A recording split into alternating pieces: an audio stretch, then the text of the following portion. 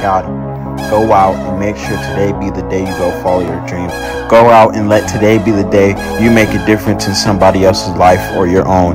Let today be the day you do something you've never done before. Follow your dreams and never give up. People will walk away. People will step out of your life. But you have to decide to want it and be it and do the best you can do to be the very best you can be.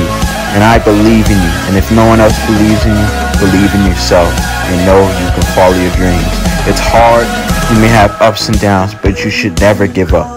Continue to grind, continue to try, and continue to fail, because failing is what helps you grow and learn. So follow your dreams and be the best you can be. Written and directed by me, Keontae Battle.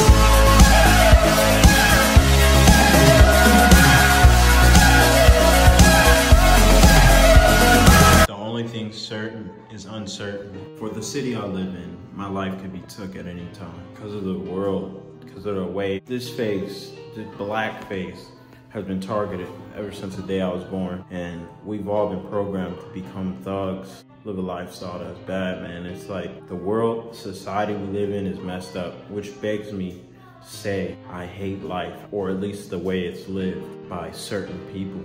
And the way we see each other. We as men, me as a man, is looked at lower than a woman and children. And it begs me to question, what is my life? Why am I here? Am I here to simply die? And if so, why would anyone like the thing of life when all you could think about is one day I'm gonna die. One day someone might kill me. One day I might get in a car accident. Makes you wonder, what is life? Like, I don't know, man. I look at the way we live in a society and it's like, how can you love it? How can you want to go back to normal? When were we ever normal as a human civilization? You tell me one time where everyone was normal. None of this shit is normal. The planet, the way we live, everything about the world is not normal. It makes you wonder. Dying sucks and living can suck. So where is the, I don't know, man. I think it's all about hope. Hoping things get better, hoping things change. Hope is the one thing that keeps us going, I think. And I'm just at a low point in my life, but I'm really trying to finish this vlogmas no matter what. Might suck, might not get likes for a day. Might leave this planet, might die. It sucks. It sucks.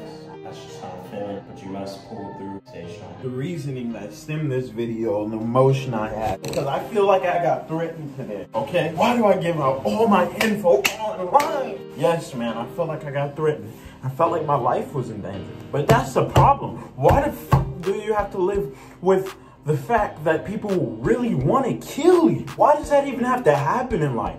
Why do you even have to go through something like that? Especially someone of your same color and same nature. We are all humans, yet we want to kill each other, destroy each other, put each other down.